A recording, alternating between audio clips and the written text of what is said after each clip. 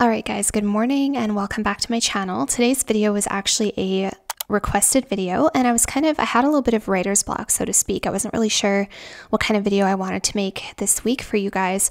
And I actually just had somebody write me this morning and say, can you please make a video on getting over a breakup? And that's not the first time I've had a person ask me about a video on tips for getting over a breakup. So it's not that I'm some kind of a relationship expert or anything like that, but I do have some years of experience under my belt, and I've definitely been there. I have experienced heartbreak and I have experienced what it's like to try to get over somebody and to try to move on from a relationship, even if it was necessary. Even if you yourself were the person who broke up with the person, it can still be difficult to create a new life for yourself and create a new routine and accept the fact that this is your new norm and you're no longer with that person. And you can feel all kinds of emotions. You can feel sadness, depression, despair, loneliness.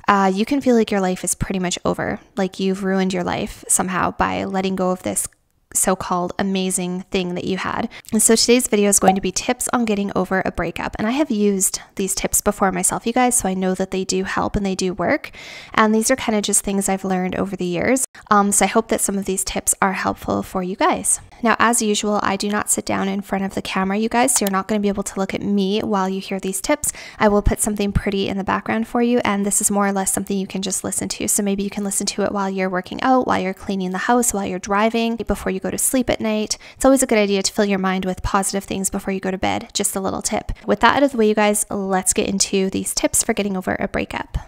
Okay, so tip number one, this is the first, I'm just going in order of what popped into my mind, not necessarily the best to the worst. Okay, tip number one, you have to remove reminders of that person from your home and from your surroundings.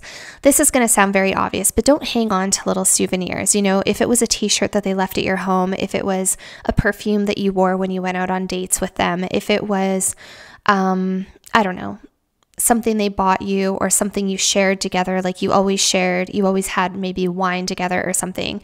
Maybe you need to pass on those 2 wine glasses, you know, donate them to a secondhand store, give them away to a friend or family member. You don't need to be reminded of this person every time you open your cupboard.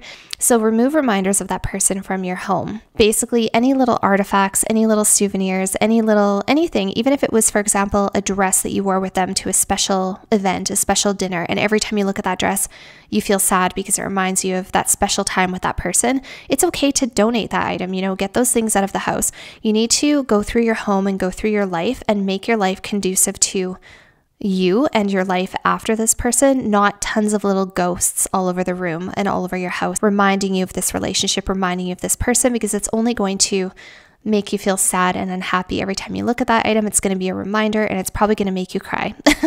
Been there, done that, you guys.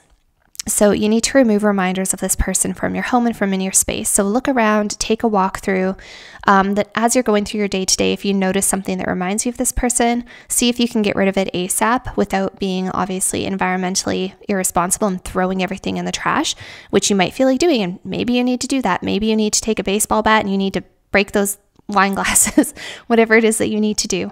Remove reminders of this person from your home. Tip number 2 is very similar, and this is to change your ringtone and your text tones. This is a really, really helpful one because I don't know if you're anything like me, but I sometimes will give certain ringtones to certain people. And if you have a specific ringtone that every time your phone goes off, it reminds you of that person or you think it's that person, maybe you need to change all of the ringtones on your phone. Change it so that you hear this new tone so that no matter who's texting you, all the tones are the same. You have to decondition yourself a little bit. Switch up your ringtone so that when it rings, your brain doesn't automatically condition you to think of that person. The power of conditioning, you guys, it's real. So yeah, go through your phone and switch up your tones. Better yet, switch up everything. Switch up everything you can that was the way it was when you were with that person, the background on your phone, maybe even the font that you use. Rearrange your house a little bit, rearrange your living room, get yourself some new pillows, maybe switch up the bedding on your bed. Especially if you guys were staying at each other's houses, that might be really important. Rearrange your bedroom. You know, you have to look at these parts of your life and just switch things up so that everything is a little different and there's no more conditioning and there's no more little triggers all day, every day as you're going about doing things. But the most important one that I think is so helpful is the ring and the text tone, because we are kind of addicted to our phones these days. We're kind of attached to our phones, and texting is something that you likely did with this person throughout the day. Same thing goes for Snapchat. I don't have Snapchat, so I don't even know how it works. But if it was me, I would just probably take a Snapchat break because I wouldn't want to open up my phone or see notifications or see whatever and automatically be conditioned to think it was that person. All right, number 3 is to change your surroundings. I already talked about this a little bit in step number 2, but it goes a little bit further. So for example, if you guys went to the same gym together, maybe you want to get a different gym membership. Just try doing different things in your day-to-day life that are a little bit different from what you did with that person. That's really not much else to say about it than that. But just think about the things in your day-to-day surroundings, your day-to-day life.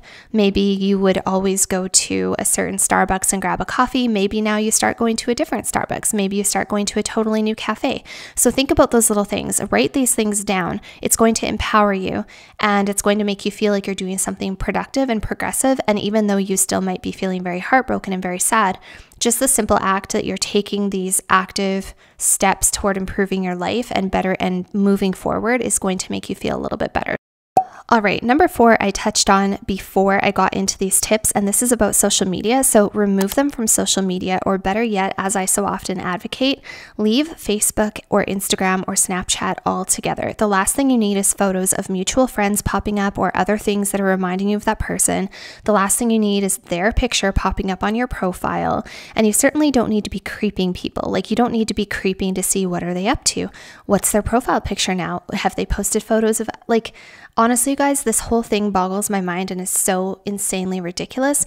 I left Facebook in 2020. I kind of dabbled with it on and off until I was able to finally kick it to the curb, and I haven't gone back and I don't regret it. But this artificial world of social media and Facebook, and that this is the way that we're supposed to be in contact with people, is so insane to me. That's a topic for another video, but either leave your social medias altogether, or at least at the very least block or restrict or whatever you have to do these people, their family members, mutual friends, whatever you have to do. It's not rude. It's not rude to block people for your mental health. Yeah, you don't need them being able to send you cute little memes or cute little whatever. You don't need to see them liking good photos. Like, no, you don't need that. Sorry to sound harsh, you guys, but it's ridiculous. You do not need the validation and likes especially from someone that you broke up with. It might give you this false sense of like, oh my gosh, they still care about me. Like, no, sorry to be harsh, you guys, but no, social media is ridiculous. The way that we use social media is ridiculous. And this is all nonsense, and we don't need it. My point is, social media is not helpful in most cases, but especially not when you're going through a breakup. So yeah, block this person, remove them, restrict them. And I would say even try to get off social media altogether. You will be surprised how much your life improves when you are not glued to Facebook, when you are not sitting there scrolling the feed and absorbing all of this mindless nonsense of like so-and-so's trip to Thailand and what somebody ate for lunch and this dumb news story that this person's sharing and little arguments over COVID or whatever. Your life will improve when you don't sit there and mindlessly absorb that crap all day. That is not what you were meant for. You can put time into yourself. You can better yourself. You can build something for yourself. You can have other hobbies. You can start going to the gym.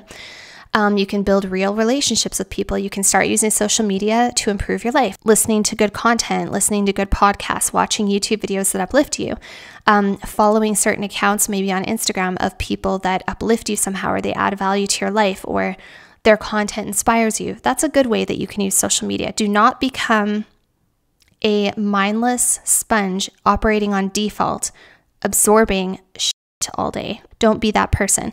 So block and delete the people that you are trying to remove from your life, especially somebody you have broken up with. Do not give them as well. Think about it this way too. Don't give them the satisfaction of being able to creep you back, quote unquote. This whole idea of creeping is so weird to me, by the way. Like, we have nothing better to do but creep people. And don't give them the satisfaction of being able to click on your picture and see what you're up to. Like, no. And also don't start the toxic, ridiculous, narcissistic, childish behavior of posting things you're doing to quote unquote get back at them or get back to them. You don't need to post pictures of you having fun with some other person. It's just a mindless, ridiculous game. Don't do that. Focus on yourself, yes. Move forward, yes. But don't do those things so that you can just put it in their face on social media. Don't play that ridiculous game, you guys. You are better than that. You don't need that. And they're going to be expecting that. And they're going to sit there and be scoffing at it. And it's just a whole toxic, negative world that you don't need. Life is just better, you guys, when you just don't care what other people think and you quit posting for other people. Like, do things for you, and you don't need to post it all either. All right, tip number 5 is to delete their number from your phone. And if you have it memorized, do whatever you have to do not to use it. Do not respond to any messages that you get, and also fight the urge to message the person, because every time you see a message from them pop up on your phone, or every time you see a red receipt, it's going to give you this little false sense of hope or happiness, or this little false sense of security, like somehow they still care about you, or somehow you're actually not broken up, or you have this little connection to them still, and it's not a healthy way to try to move past somebody. It plays games with your mind, and even if you're the person who did the breaking up, you still need to distance yourself from the person, because it can be difficult not to message somebody or tell them how much you miss them or tell them how much you love them or care about them. It can be helpful to keep track on a calendar or in a journal of the number of days that have passed without communicating with that person. So think of it as an accomplishment. Once you've gone a full 24-hour period without messaging that person or responding to a message, or hopefully you have them blocked, write about it in your journal. Just put, day number 1, whatever, September 15th, 2023, did not contact this person, and then continue doing that, or mark it on a calendar, put little X's or yellow out the days with a highlighter. Every day that goes by that you did not talk to that person, not only is it going to feel like a personal accomplishment for you, it's going to be a little bit of a dopamine hit. It's going to propel you forward and make you feel good, like, okay, I'm moving on. I don't need that person. I didn't talk to them. Yes, it's going to suck. It's going to feel sad. You're not going to not feel sad. I'm not saying that this is not going to be still heartbreaking or that you're not going to be upset or miss them and stuff. Of course you will. But this is just kind of a helpful way for you to keep track of that you are moving on, that you're not talking to them. And it's going to give you this reinforced motivation. And after 3 or 4 or 5 weeks, you're probably going to notice that you miss them a lot less. And you don't need to worry so much about putting X's on your calendar or keeping track in a journal, because you will have already started focusing on other things. You're starting to get used to a new life without them. It's going to get easier and easier all the time. Number 6 is to start filling your time doing things with yourself and for yourself, and also with other people. But no matter how painful it is, you have to force yourself to get up and do things for yourself, things that are going to improve your life, things that are just for you, and also to get your mind off of things as well. Will it always be enjoyable and happy and wonderful when you try to go to the gym without that person, when you were used to going there with them? Will it be happy and joyous and wonderful to get dressed up and go out with some friends when you're used to maybe going out with that person or seeing that person when you go out, or getting together with them after you've been out with your friends? Of course not. You're going to be a little bit sad. There's going to be lots of times you're going to go home and you're still going to be upset, and you're going to probably cry because you're used to going home and texting them or having them come over, or you going to their place or something like that. So of course it's going to be hard, but time will heal that. The more time that passes, the less hard it is going to be. And if you can help it, avoid doing things like driving past their house or driving through their area of town or passing through their favorite hangouts or their coffee shops or whatever. But you have to start doing things for yourself. You cannot just sit around all day wallowing in despair. You might do that a little bit. You might feel like doing that a little bit, but at some point you have to wipe those tears away, sniffle a little bit. You might even cry in your car as you're going to the gym. That's okay. Get up and go do those things for yourself. Push yourself through it. Yeah, it's going to suck. You might sit there. You might listen to Adele all day and cry, and that's okay. I'm going to talk about going through the steps of grief here in a moment, but you have to do things for yourself, because one thing that I have learned in my short time here on earth is that if there's anything that heals almost anything, it's time. But in order to get through that time, you cannot just sit there and wallow. You have to get up and move and do things to the best of your ability. Pick up some shifts at work more hours if you need to, go have coffee with your mom, do whatever it is that you have to do to fill your time. Do not sit at home by yourself, sad. Get up and do things. Number 7 is to be the strong one. And the funny thing about breakups is that when the person who is broken up with, when they start to focus on themselves and improve their lives, whether it's focusing on studies, getting more in shape, enjoying hobbies, taking up a sport, getting hair extensions, doing something for yourself, doing anything else that betters your life, you actually become more attractive, and the person that you left has a high chance of regretting letting you go or missing you and trying to quote unquote crawl back or come back or get in touch with you. I'm not saying that you should use this as a tactic to try to get them back. That's not why you're doing things. You're doing things for yourself, to better your life, and to move forward. And depending on how old you are, the type of dating history that you have, there could be lots of reasons that somebody might try to come back to you. They might just be a guy wanting what many guys want, and maybe that was something that you gave them before, so now they think they can have it again, so they're going to message you and try to get it again. Or maybe it was actually a really wonderful relationship and they're actually realizing, you know, maybe you guys shouldn't have ended things. Maybe the grass isn't greener on the other side. No matter what, you are going to end up looking more attractive to that person, because when somebody focuses on themselves and their confidence increases and they're improving their life, as you do those things, you will become more attractive naturally to everybody around you, including possibly the person who you broke up with or the person who broke up with you. So don't be surprised when they try to reach out to you or rekindle something with you or get back in touch with you. Remember that not all relationships are worth rekindling, and that's for you to decide. This isn't about like, should you get back with them or how to get back with someone. That's not what it's about. It's about being the strong one and bettering yourself and just knowing that this will they will notice, but continue to be the strong person. So the double-edged sword here is that not only will you grow as a person and become happier and more well-rounded and fulfilled, but ironically, that person will also kind of get a slap in the face as if to say, look at what you left behind or look at what you gave up. To be clear, you are not supposed to be doing this to get them back. They should have already seen your value beforehand. So keep improving yourself and keep creating a life for yourself that is meaningful for you, and you'll eventually attract the right person into your life. Whether that's them, again, another day, another time, another season, perhaps it is. Sometimes people, end relationships or they're not sure if it's going to work out for whatever reason, and they do get back together, and that's wonderful if that's the person you're meant to be with. But a lot of times that's not the person you're meant to be with. The ultimate revenge, the ultimate comeback is just to focus on yourself, essentially. And it will be a comeback and it will be revenge, because the last thing you want to do is for them to be seeing you sitting around wallowing because they were the best thing in your life. You don't want to give them the satisfaction of seeing you sitting around wallowing in despair because you're no longer with this person. So number 7 is to be the strong one.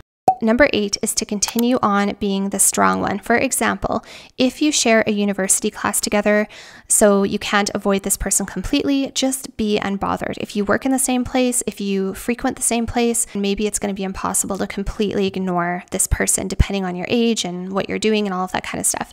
So don't be rude. Don't go out of your way to show them that you're better than them, that you're moving on, that you're trying to avoid them. Just be unbothered. No side glances, no unnecessary communication. No posting stupid photos on Facebook and hoping that they're going to see it and all that stuff. No downloading apps so that you can track if they're trying to look you up. Remember that you are living your life for you, and there are billions of people on this planet. So no messages, no Facebook, no smiling at them, none of that stuff. Focus on life for you. And remind yourself that there are billions of people on this planet. That was one person out of many. It does not mean that you have lost the person for you. You just lost one person, and that's okay. There are lots of others out there. Number 9 is to either lean into a family member, a close friend, or a therapist if you need to, or even just journal or pray or talk to God if that's something that works better for you. For me, I talk to my mom, or I journal, or I kind of, in a sense, pray or talk to God, I guess. I talk through my thoughts with myself. I work through my thoughts with myself a lot. And you may need to do some reframing of your thoughts around the breakup. For example, if you think you are unlovable or there's something wrong with you, maybe you need to explore those feelings and those thoughts a little bit more and reframe how you feel. That's just one example, but being able to work through your thoughts with somebody can be hugely valuable, because you're going to feel vulnerable, you're going to feel sad, and you're probably going to want to pour out your heart to somebody. And if that happens to be just you sitting in your bedroom crying and working through your thoughts out loud, sometimes you do have to verbalize how you're feeling, whether it's writing it down or speaking it aloud to somebody. And other things that can help is also consuming helpful content. There are lots of videos out there on YouTube about getting over breakups. There's lots of books out there about getting over breakups. Just indulge yourself in good, helpful content.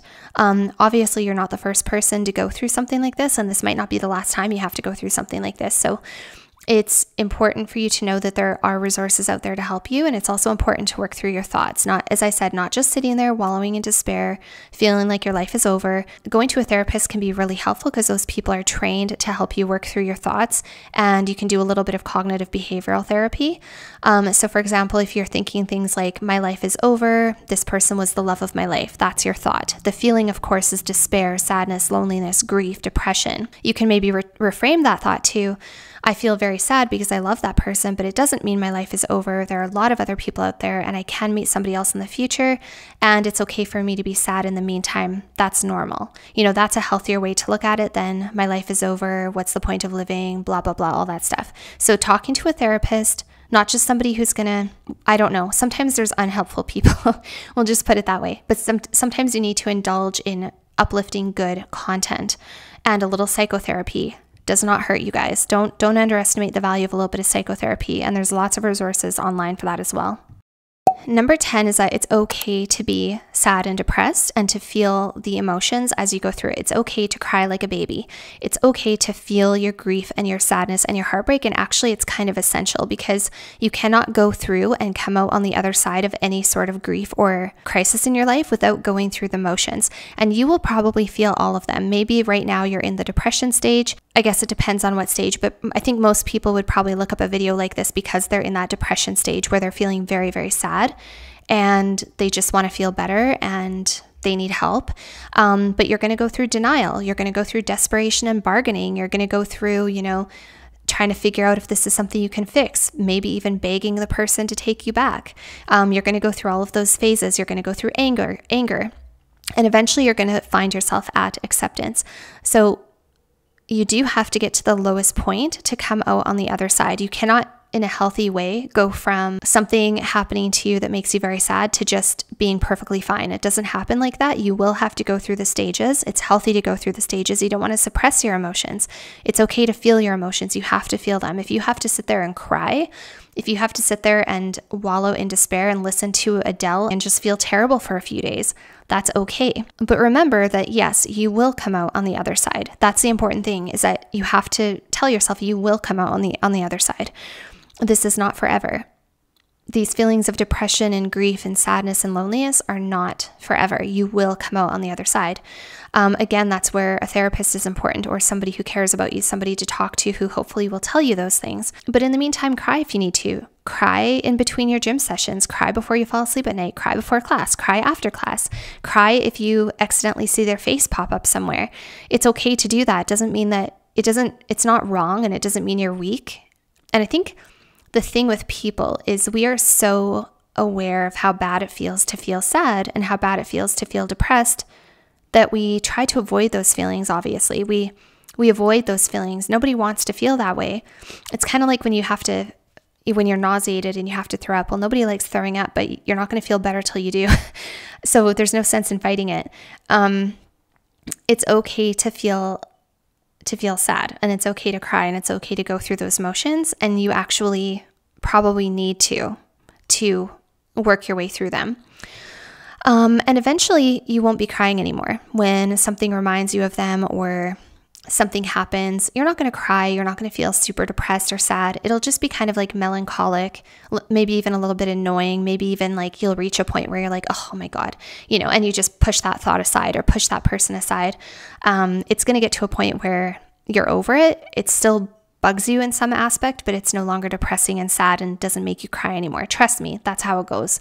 Yeah, and usually by the time you reach that point where the idea of them is just sort of mildly annoying, you might even get to a point where you like really, really dislike them, and you look back and you think, what was I ever doing with that person? Like, what was I thinking? Wow, can't believe I cried over that person. Can't believe I shed a tear over that person. So yeah, eventually you'll get to that point. You just have to remind yourself that that's the case, and it's okay to cry in the meantime. There's 2 more tips here. Number 11 is to make a vision board and start some goal setting. So ask yourself what it is that you value most in life and what you want the most out of life. And perhaps that is a wonderful, loving partner, and to get married and to have a wedding ring and to have a house and a baby together. And that's perfectly fine. Most of us do want that in life. So put that on your board, write that down as one of your goals, one of your dreams. Just because it hasn't worked out yet with this other person doesn't mean that that person is not out there for you. Remember, there are billions of people on this planet. That was just one person. So it just means it hasn't happened yet. But making vision boards in the past for me has been hugely beneficial and very helpful for me getting through some hard times. It helps you focus on the beauty that lies ahead, and it helps you feel motivated and proactive and productive. And it reminds you of the things you do want out of life. It helps you to focus on the things you do want out of life, not what you've left behind, not what you've lost, not what is hurting you or bothering you at the moment. It helps you focus on tomorrow. It helps you focus on the future. And you just have to remember as well, if you haven't done any reading about the law of attraction, or if you've not been into the law of attraction or vision boards, something important to know is that you become what you think about, and you attract what you think about. If you can see it in your mind, you will hold it in your hand, no matter what that is. It's very true. So you have to be focusing on positive things. So make your vision board about things you love, things that make you happy, things that you value, things that you want. Put some big dreams and goals on there that right now might seem kind of like unattainable, out of reach, a little ways away, whatever it is, but start making vision boards and start doing goal setting. Very, very important. It's not only going to help you get your mind off of this breakup, but it's also going to help you focus on what lies ahead and put some belief into yourself that, okay, yes, I feel super sad right now, but there is something good out there waiting for me. I know there is, and it doesn't mean you're not going to cry later today. It doesn't mean you're still not going to be sad. Like I said, it takes time for those emotions to start to dissipate.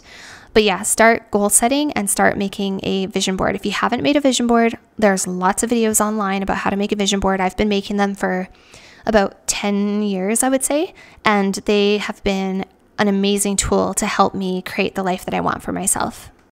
Okay, number 12, and this one might be a little bit controversial, and some people are going to say, oh no, you shouldn't have to focus on other people, whatever, but number 12 is it's okay to sort of fill their space a little bit. You know that old saying, the best way to get over somebody is to get under somebody else? Don't take it literally. I'm not saying literally. I'm saying sometimes it's okay to feel attractive, to remind yourself that there are other people out there who are interested in you. Remind yourself of all those times that somebody made a pass at you and you ignored them, or you looked the other way or turned them down because you were already in a wonderful relationship, so you didn't pursue that person. But those people were out there and those people do exist. It's okay to remind yourself that you are attractive. It's okay to flirt a little bit. If somebody attractive at work or at the gym or wherever sparks up a conversation with you, it's okay to spark up a little conversation and be a little flirtatious or whatever. You know, put your best foot forward. It's okay to remind yourself that, in fact, it's very helpful to remind yourself that, hey, you still got it. Like, there's people out there. There are billions of people on this planet. Just to feel like, I don't know, just to put yourself out there a little bit, just to see what's out there a little bit. So talk to other people, connect with other people, flirt a little bit if you're in that right mind space. This might not come for a couple weeks or a month or whatever. And it won't take away your heartache. It doesn't mean you're not going to have moments where you still immensely miss that person. Of course you will.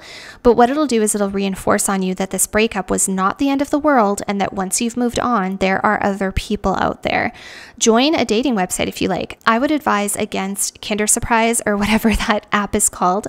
Lucky for me, you guys, I never dated in the age of Tinder. I can only imagine the horrors of what may have happened had I been on Tinder back in my younger dating years.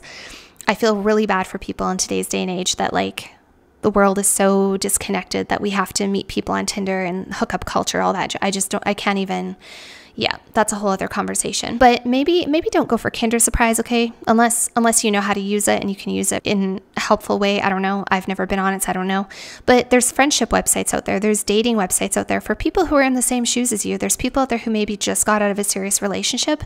They're not ready to jump into one again, but they kind of just want to see what's out there.